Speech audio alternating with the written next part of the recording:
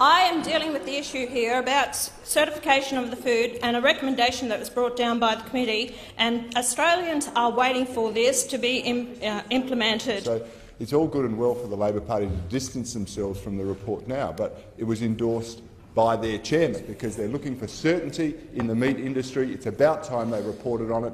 It's far too long, and so I think Senator Hanson's quite right to bring it again to the attention of this chamber. I think Senator Hanson and Senator Bernardi should worry less about the eating habits of other Australians and more about the needs of our children in schools.